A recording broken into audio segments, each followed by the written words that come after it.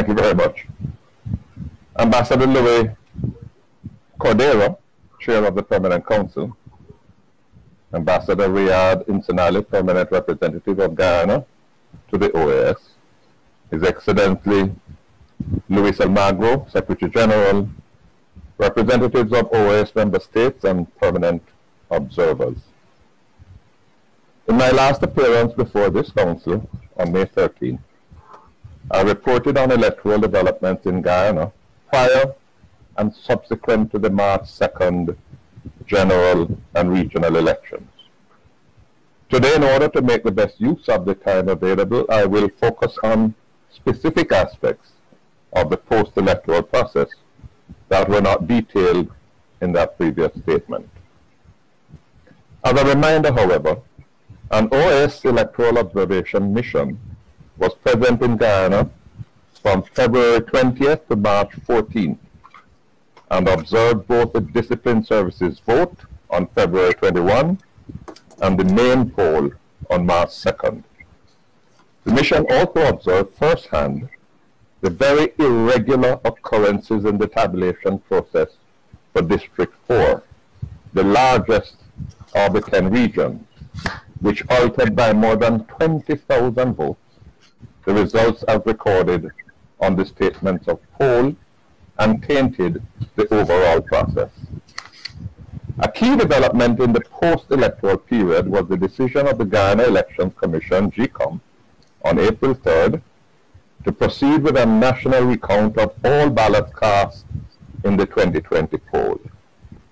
This was an important step in light of the significant concerns shared by many stakeholders that the results provided up to that point were flawed. On May 4th, GECOM published Order 60 of 2020 in the official Gazette of Guyana, which established the legal basis as well as the procedural and administrative guidelines for the recount. The order notably states in its third preambular paragraph that, and I quote, "The President and the Leader of the Opposition and all contesting parties agreed to a CARICOM proposal for a total recount of all electoral districts as a means of assuaging the contesting parties and determining a final credible count." End of quote. Implicit in this clause, but also explicitly stated by all key stakeholders, was the expectation that the results of the recount would be respected as the final word on the 2020 election process. Two members of the OAS mission observed the recount from May 6 until its conclusion 34 days later, on June 8, 2020. They reported that despite some organizational issues, the process was conducted in a professional, transparent, and impartial fashion, which allowed GECOM, the political parties, and other stakeholders to accurately determine the results for each polling station. The findings of the OAS observers were shared by the CARICOM team of scrutineers, who had been assigned a key role in Order 60 in verifying the recount results. The official results of the recount found 460,352 valid votes. Of this number, the largest share, 233,336 votes, was awarded to the opposition People's Progressive Party Civic, the PPPC, while the ruling Partnership for National Unity plus the Alliance for Change, the APNU plus AFC coalition, garnered 217,920 votes, a difference of 15,416 in favor of the PPP Civic. These results, but for minor adjustments, reflected the results contained in the original statements of poll and conclusively established the extent to which the figures for Region 4 were altered to to give the ACNU plus AFC coalition an overall majority. The recount order required that these results be submitted to GCOM by the Chief Elections Officer, along with a summary of the observation reports prepared for each ballot box during the recount, in order to facilitate a declaration of the election. On June 13, 2020, the Chief Elections Officer submitted his report. In addition to the verified results, he provided, as was required by the recount order, detailed summaries of the observations made by persons entitled to participate in the recount. These observations included allegations of anomalies and irregularities that had been made primarily by representatives of the ACNU plus AFC coalition. OAS observers and other stakeholders present for the recount had indeed noted the insistence of some political party representatives on including such allegations in the observation reports prepared for each ballot box. A significant number of these allegations concerned unsubstantiated claims of voter impersonation. Neither the OAS Electoral Observer Mission nor any of the other accredited observers who visited polling stations on election day, hundreds of polling stations I must point out, had reported any significant instances of objections based on impersonation made by the polling agents of the ACNU plus AFC coalition, who were present in most, if not all, polling stations. In his June 13th report, the Chief Elections Officer went beyond the mandate issued to him in the recount order and adjudged that 275,092 of the 460,352 votes verified by the recount were invalid based on these unsubstantiated allegations. That is, by the stroke of his pen, he summarily discarded 60% of the ballots that had been counted and recounted. He adopted the specious methodology of discarding every single vote in those ballot boxes where unproven allegations of impersonation had been made.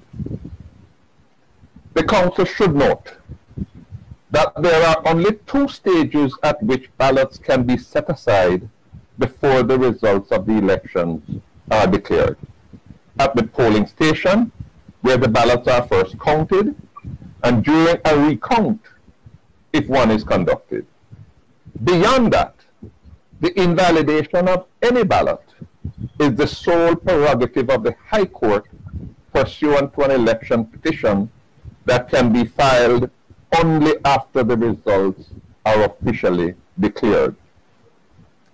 Having taken unto himself the authority exclusively assigned by the Constitution to the High Court, the Chief Elections Officer advised that the electoral process in every one of the 10 districts for which he himself was responsible could not be deemed credible.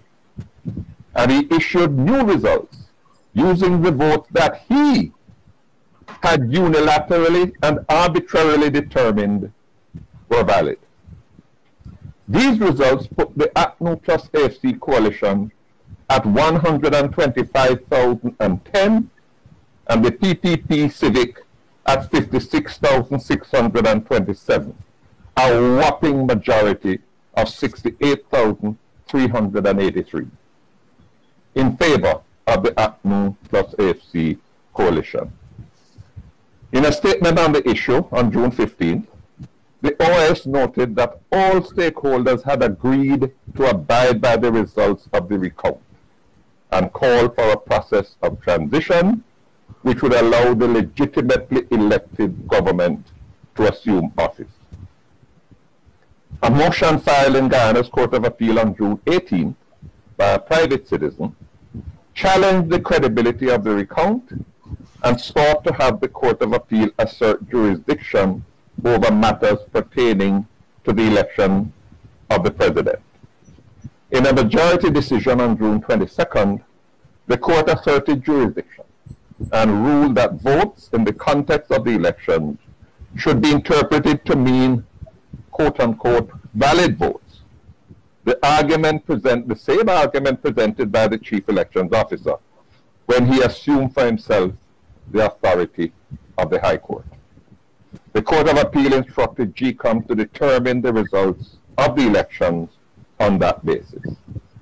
On the following day, June 23rd, the Chief Elections Officer submitted a fresh report to the GCOM chair using figures other than those certified in the national recount. The new figures presented by the Chief Elections Officer discarded 115,844 of the votes from the recount process and gave APNU plus AFC 171,825 and the PPP Civic 166,343, a majority for the APNU AFC coalition of 5,482. The OAS, in its statement on this development, noted that GCOM was already in possession of a result based on the valid votes cast on March 2nd through a recount exercise that was approved by all stakeholders.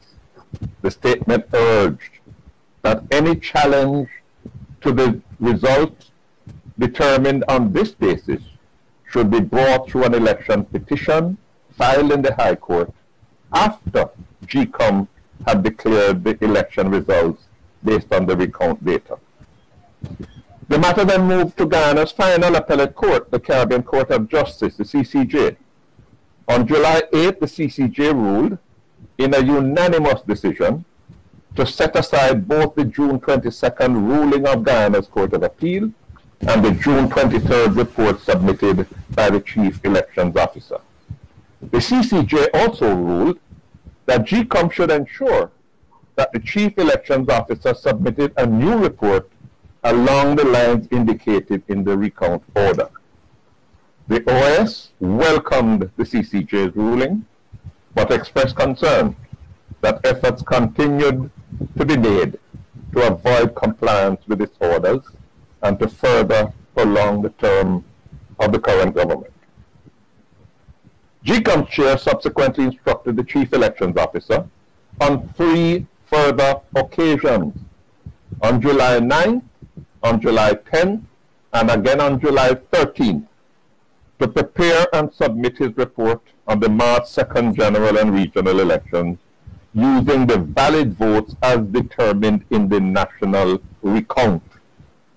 The Chief Elections Officer did not comply, and at one point on July 11th, issued yet another set of results, completely ignoring the results of the national recount, and reverted instead to the declarations made by the returning officers prior to the recount. This included, of course, the blatantly flawed results declared for Region 4.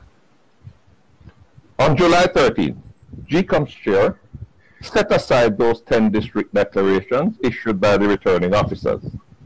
A further motion was thereafter filed in the High Court of Guyana by a private citizen seeking to oblige GCOM to declare the elections based on the original 10 declarations which had been struck down by the chair, and to use those declarations, including the declaration for Region 4, instead of the recount data. Yesterday, Guyana's High Court ruled that the recount order was valid and that the March 13th declarations could not be resurrected. In her ruling, the Chief Justice also noted that the Chief Elections Officer was a functionary of and subject to the direction of GCOM. He is therefore required to act on the chair's instruction. Immediately upon delivery of the judgment, The legal counsel for the ACNU plus AFC coalition indicated that it intends to appeal the Chief Justice's decision.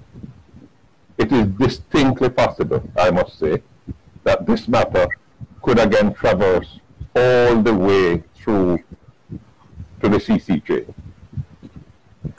In closing, elections are held to determine the will of the people. And once the people's wishes are clearly stated, they must be upheld. The people of Guyana have been patient for much longer than can reasonably be expected, while they await the results of a process that was, by all accounts, well conducted on election day. They must wholeheartedly be commended for this. They deserve a peaceful transition of government based on the majority vote as reflected in the recount and in support of democracy and the rule of law. Allow me, please, finally, to make this comment. A litmus test of any democracy is the peaceful and orderly transfer of power if that is so ordained by the express will of the people. Sadly, Guyana has failed that test. The people of Guyana are not to be blamed. They expressed their will in a commendably peaceful and orderly manner on March 2nd. But the pernicious actions of a few have wreaked considerable damage to Guyana's image and reputation. Even if this debacle is soon and satisfactorily resolved, it will perhaps take a generation and significant institutional reforms for that damage to be fully repaired. The people of Guyana did not deserve this. I thank you, Mr. Chairman.